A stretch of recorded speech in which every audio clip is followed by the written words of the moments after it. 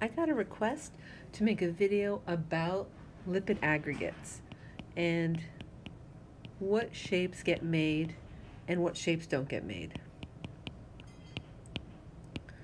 And so we just briefly talked about this in class, so this is going to be a really generalized tip of the iceberg presentation, because this can go a lot deeper when you start talking about how there are bends in a cell and how a cell shape changes. That's a lot deeper than we go in our class.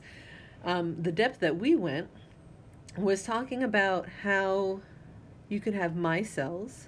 So I'm going to draw my cell here.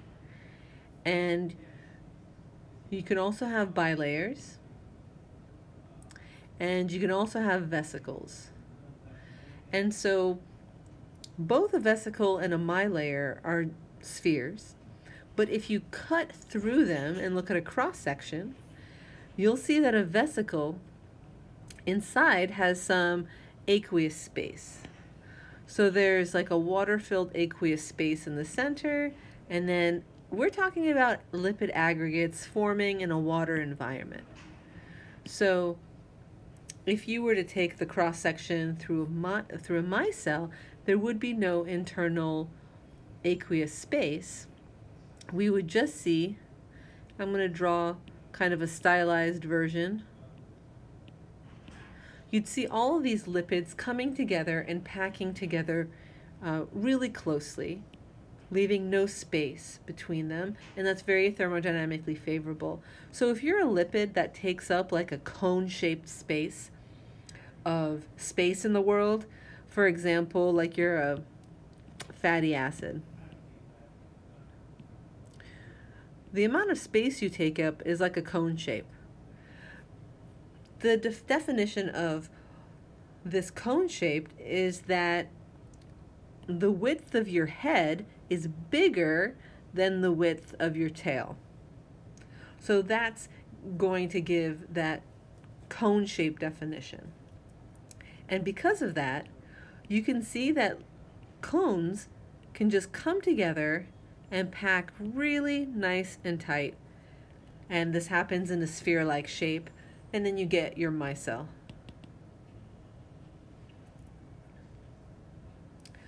What happens if you're not cone-shaped? Let's look at that.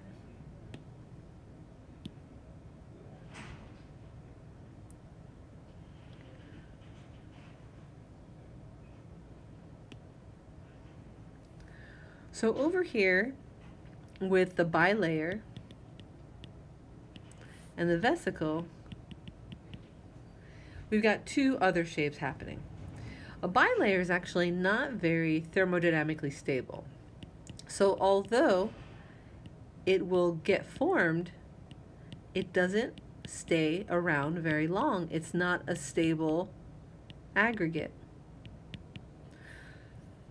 So if you are cylinder shaped, the amount of space you take up in the world as a lipid is a cylinder. That means that your cross section of your head is just as wide as the cross section of your tail. The most obvious example of this that we talked about in our class is a glycerophospholipid. It's got two fatty acid tails, a wide head that matches the width of the tails, and that's going to be more of a cylinder shape. Now, what if the cylinders come together and you think maybe they'll make a micelle?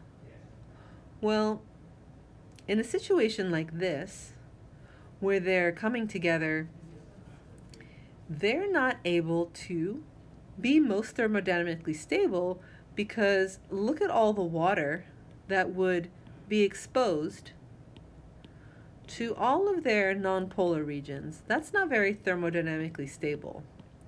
So although you might imagine they can come together like this, this isn't going to follow the rules of thermodynamics very well. What will? Well, these cylinder shapes can come together side by side like this, and that's quite stable. And if you have nonpolar tails facing each other, Remember from our very early discussions about entropy, the entropy of water, the entropy of a system is always going to be maximized, or I should say system and its surroundings, that's more accurate. The second law of thermodynamics is that entropy is always increasing. And so by keeping these non-polar tails facing each other, you're going to minimize ordered water. And so here you've got your bilayer. That's what we have up here. But the reason that this is not stable is that you have the tails facing each other, but at the edges, so this is a three-dimensional thing. At the edges, you still have contact of water with some nonpolar regions. And that's not maximum thermodynamic stability. So what happens is that the bilayer grows enough so that it can fold onto itself. So this side comes and links up to the other side to make a circle, make a sphere.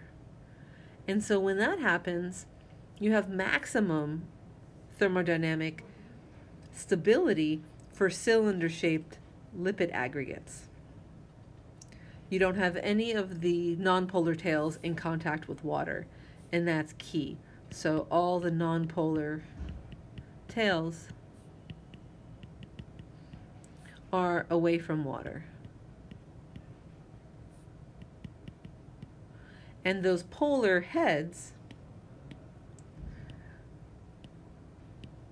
are in contact with water either inside, if they're facing toward the inside of the vesicle, or on the outside. And so a vesicle is very reminiscent of a cell, in which you have a lipid bilayer as the outer membrane, and then the inside you've got this aqueous environment where all your organelles live, if you're a eukaryote. So hopefully this answered some of the questions. If you have more, please do post on Piazza or comment below. Thank you.